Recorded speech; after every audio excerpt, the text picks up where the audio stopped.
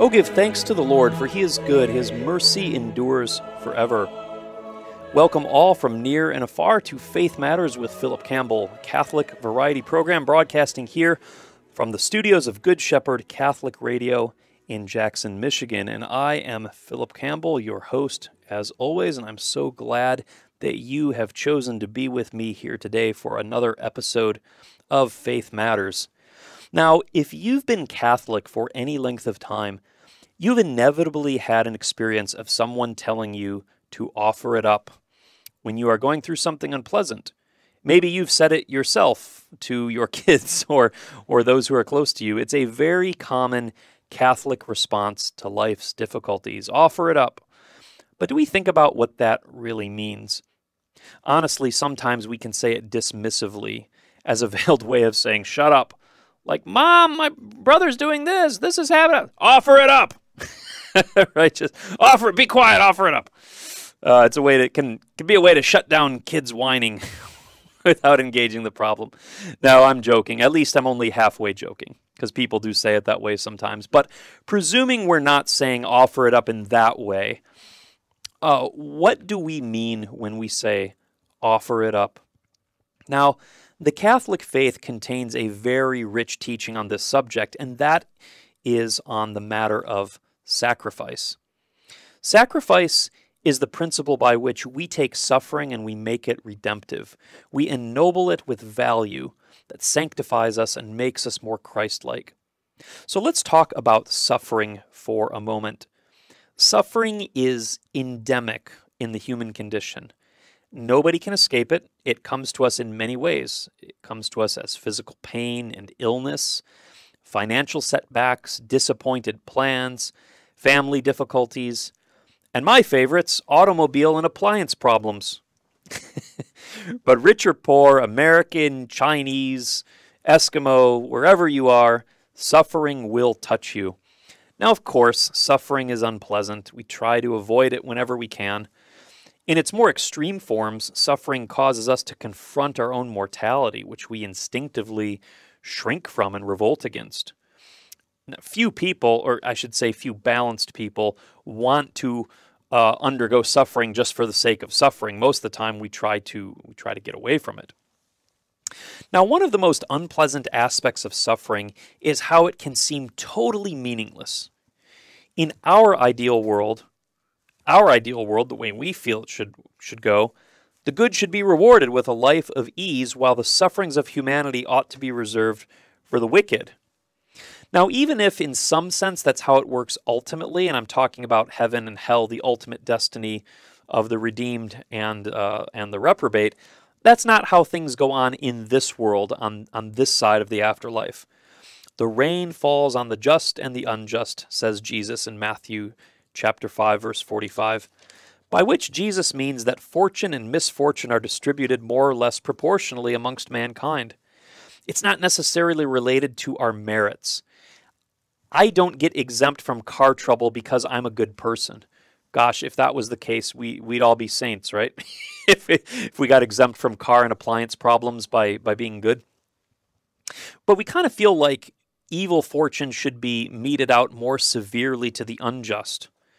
And sometimes this happens, to be fair. I mean, your drug dealers, your gangsters, your habitual liars are probably going to have more than your average share of troubles.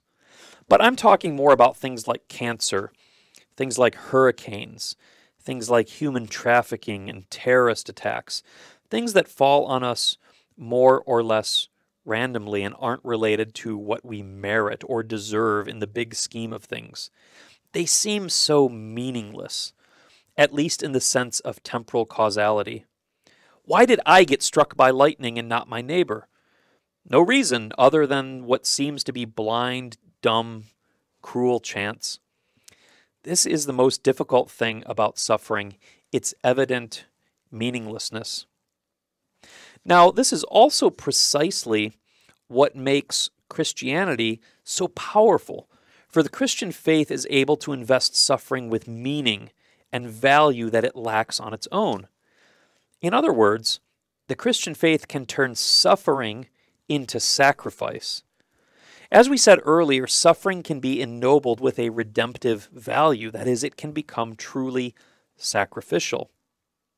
Now we must consider the concept of sacrifice and how it's distinct from suffering.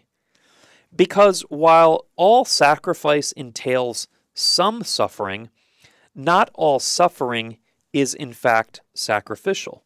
Let's say that again. All sacrifice is going to entail some form of suffering, but not all suffering is sacrificial. How do we really define suffering? I mean, we all know what suffering is when we experience it, but if you had to define suffering, how would you define it? I wrung my head about this for quite a while in preparation for this program, and even though I know it's not the best definition, probably we could say that suffering is quite simply some degree of unpleasantness. How do you like that definition, unpleasantness? It really encompasses everything. Everything from getting tortured by the Viet Cong to sitting in line at the Secretary of State. It's unpleasantness. But seriously, though, it's some sort of unpleasantness that we have to endure. That's suffering. But sacrifice is much more interesting. When we sacrifice, we voluntarily endure some form of suffering in exchange for some benefit that we expect to accrue as a result of our suffering.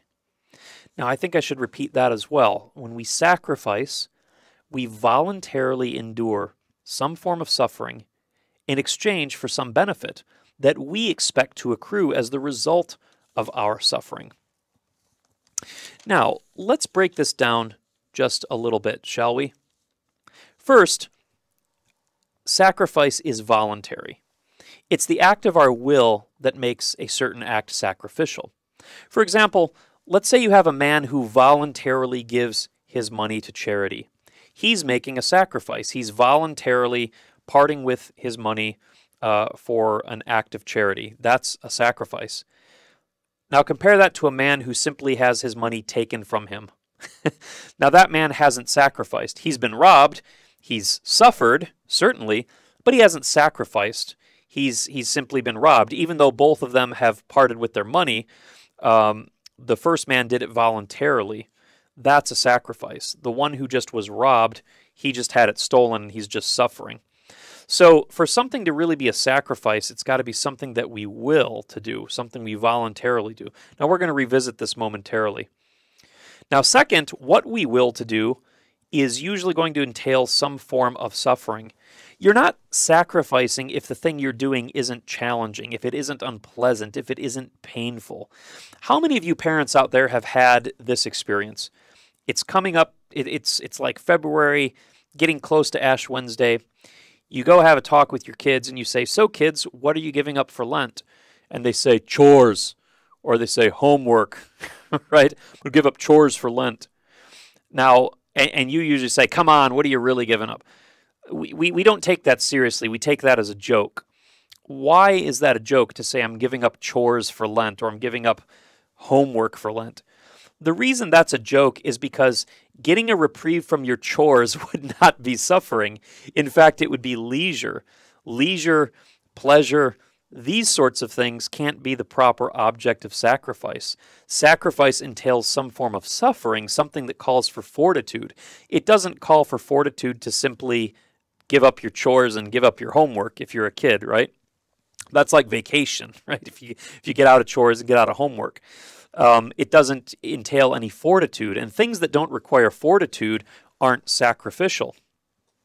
Now finally, I want to note that the third aspect of sacrifice, so it's voluntary, it involves suffering, and the third aspect of it is that we sacrifice in hopes of obtaining some kind of benefit from our sufferings. This is very important to understand. We sacrifice in hope of obtaining a benefit. The man who gives his money to charity, he hopes to benefit those that he gives his money to. He hopes to obtain a benefit from God in the form of growing in grace and storing up treasure for heaven. The benefit might be for ourselves or someone else, but there must be some benefit, some trade-off. Sacrifice has the character of a trade-off, some form of benefit that we feel makes the suffering worth it. This is important. No one intentionally suffers for nothing. A man works hard at his job. Why? Because at the end of the week he knows he's going to get paid, and he's decided that this pay compensates him for his suffering. Or to use a classic example, a soldier on the field of battle throws himself on a live hand grenade and brings about his own death because he believes that by doing so he will save the life of his comrades. And that soldier who sacrifices his life by throwing himself on the hand grenade and obliterating his own body, he deems saving his friends' lives to be a worthy cause for which to give his own. When Jesus died on the cross, our Lord did so because he knew that his momentary sufferings would secure eternal life for millions. So, as you see, when we sacrifice, there's always some trade-off implied, something that we think makes the suffering worth it. Without some real or perceived benefit, a sacrifice has no value. In fact, it's not even a sacrifice at all. Imagine a man who slaves away all week for his wages. A man who slaves away all week for his wages is sacrificing for himself and his family because he's getting compensated by the pay that he receives. If he wasn't getting paid for his work, this would not be sacrificial labor. It would either just be a waste of time or it would be slavery, depending on if his work was voluntary or not. The soldier who throws himself on the grenade in order to save his comrade makes a noble sacrifice. But imagine a soldier who threw himself on a live grenade for no reason. I mean, that would be insane, right? To just throw yourself on a live grenade for no reason whatsoever, for no noble purpose, for no trade-off. That would just be crazy. So we need some benefit in mind when we accept suffering in order for it to be sacrificial. Now, thus far, we've only spoken of suffering and sacrifice in natural terms. Now it remains to see the supernatural application in the life of grace. We just said an essential component of sacrifice is some perceived benefit to be obtained, right? We hope to receive something for ourselves or for others. Now, we might not all have the chance to save someone's life or to give 4 years of our life to service in the military or to receive some sort of monetary compensation for work. We might not all get those sorts of opportunities in our lives, but every single one of us, no matter our state in life, just by virtue of being a human being made in God's image and likeness, every single one of us has the offer, the benefit of eternal salvation offered to us by Christ. And that pertains to everything we do in our lives, has to do with our eternal salvation or can be ordered to our salvation. And therefore, because of that fact, we can always make our eternal salvation the benefit which we hope to obtain when we suffer. So if sacrifice has to be done in exchange for some benefit, we always can have the benefit of our salvation before our eyes, the benefit we hope to obtain. All suffering can become sacrificial when we endure it with our salvation in mind and apply what we learn through our sufferings to those ends. Now, I said earlier that sacrifice must be voluntary. And maybe you're scoffing at this. Maybe you're saying, the soldier who goes to war and gets his arm blown off, he sacrificed for his country. He didn't want to have his arm blown off, right?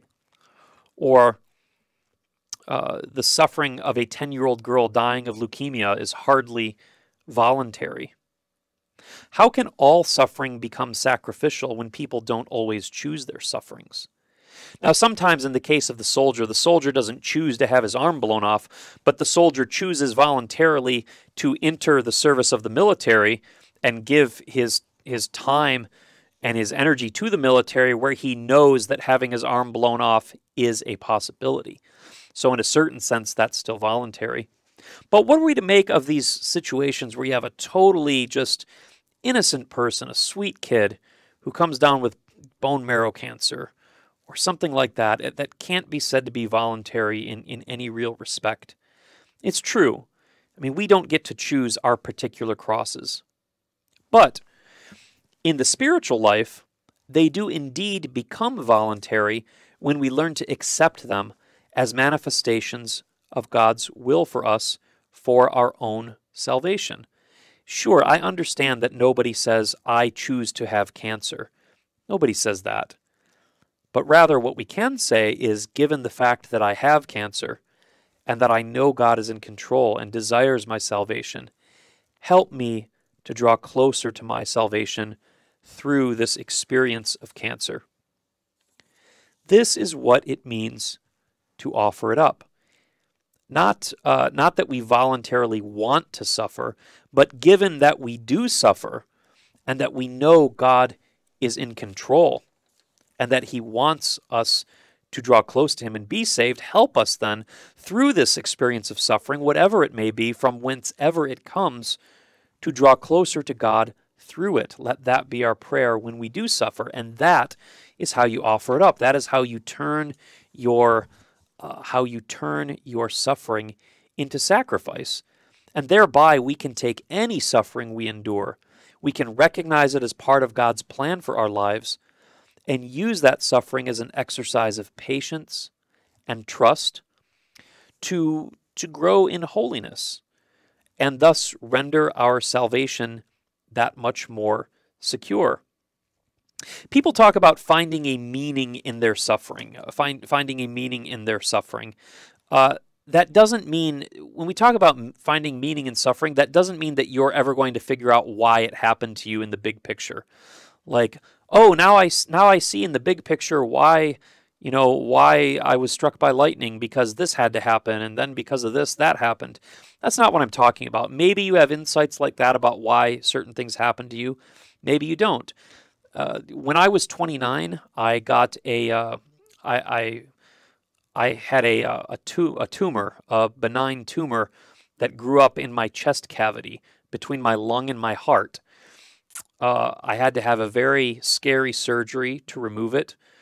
The surgery, the recovery drained me considerably, took 5 years off my life probably, and changed my life in many, many ways. Do I know why that happened? Have I found the meaning in why I got the tumor? I mean, did I learn things from it? Sure. But that's probably not the reason why I got the tumor. I mean, I don't know. I'll never know why I got it until I get to heaven, but that's not what I mean by finding meaning in it. Finding meaning in it is that regardless of whatever the causality of the tumor was, I'm able to take that suffering, to take what I endured, and to turn it towards the Lord, and to say, Lord, granted that this has happened to me for whatever reason, help me to draw closer to you through it. And then it becomes meaningful. It becomes meaningful as an exercise of sacrifice that builds one's confidence in God, builds one's love, builds one's detachment from worldly things that hinder us from loving God as greatly as we could.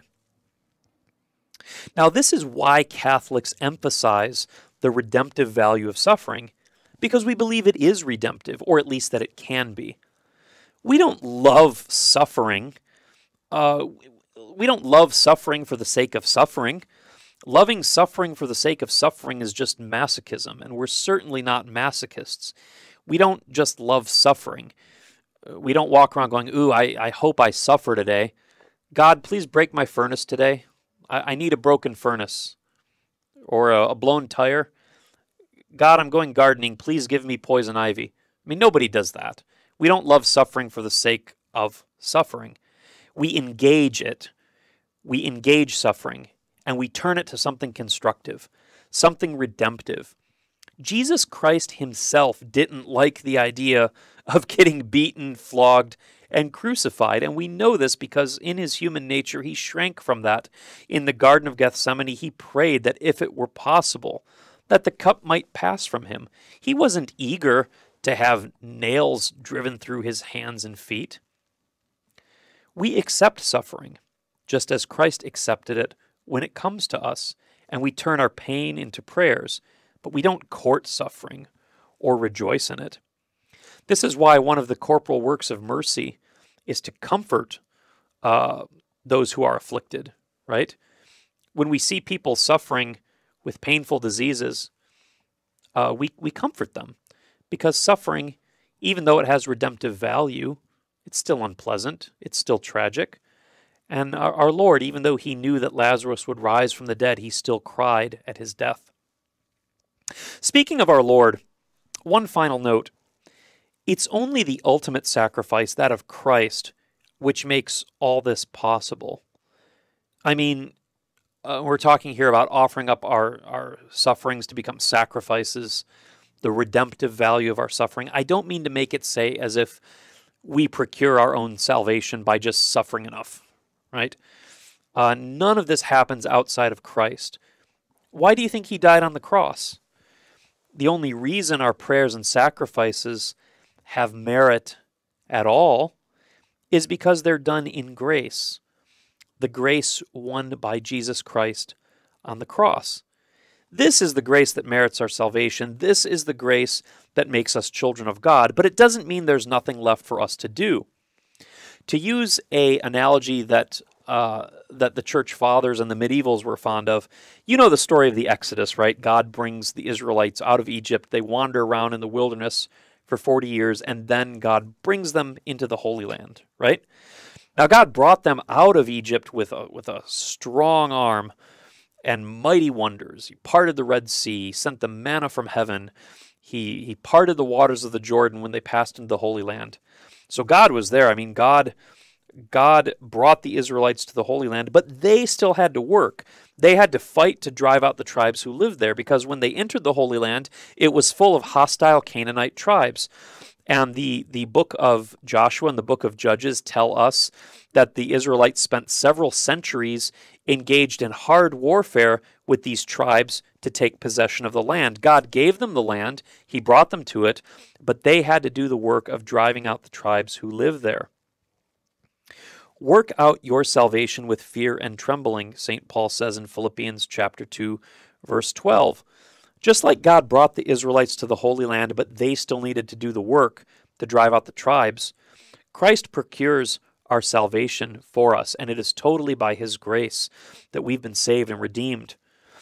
Christ redeems us, but he allows us to work out the effects of that redemption in our own lives. And we do this by the corporal and spiritual works of mercy, by penance and asceticism, and also, probably the most potent way, by learning to take our sufferings and turn them towards God, to turn them into sacrifices that are pleasing to God and that redound in our own sanctity. This is why in Colossians chapter 1, verse 24, St. Paul says, I rejoice now in my sufferings for you, and I fill up those things that are lacking in the sufferings of Christ, in my flesh, for his body, which is the church. This passage drives Protestants nuts, because Protestants reject the whole notion of Christians doing penance or offering up their sufferings or anything like that. For most traditional Protestant sects, Christ's salvation is such that we don't do anything whatsoever. We have no cooperative role to play, no anything. It's just, it's completely finished, and there's no human component to it. So when St. Paul says, I fill up in my own flesh the things that are lacking in the sufferings of Christ, and you ask, what does that mean? What is lacking in the sufferings of Christ? It's very hard to wrap your mind around if you're a Protestant, but from a Catholic perspective, this makes perfect sense. Christ wins our redemption, but he leaves a lot for us to do. He has redeemed us, but he wants us to be co-redeemers. He doesn't want to redeem man without the cooperation of man. Man fell into sin by his own deeds, and therefore it is fitting that man should also be redeemed, at least in part, that he should cooperate in his redemption just as he cooperated in his own fall. So Christ redeems us, but he leaves us a lot left to do, and that's what St. Paul's referring to here. And what we do is we offer things up. We go through life, we engage these difficulties, we take our sufferings, and no matter where your suffering comes from, even if it's your own fault, even if you get that poison ivy because it was your own dumb fault, you were gardening where you knew it was growing, no comment on whether this is a reference to myself or not.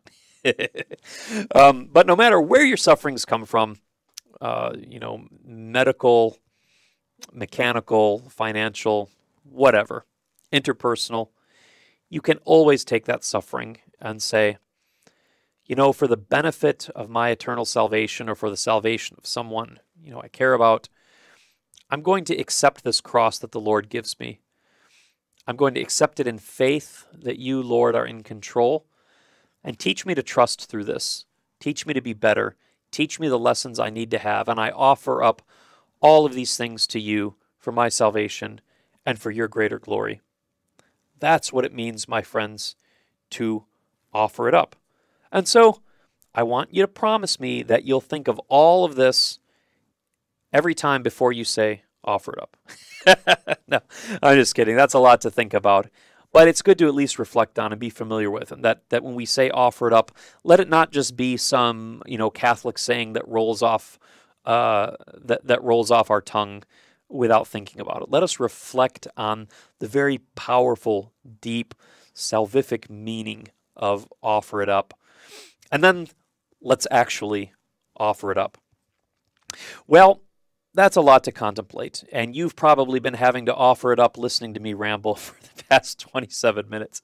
So I think that's probably enough for today. I do appreciate you hanging in there with me again for another episode of Faith Matters. So for Good Shepherd Catholic Radio, this is Faith Matters. I am Phillip Campbell, and until next time, may the Lord bless you and keep you. May the Lord make his face to shine upon you. May the Lord be gracious unto you. May the Lord lift his countenance upon you and give you peace. God bless.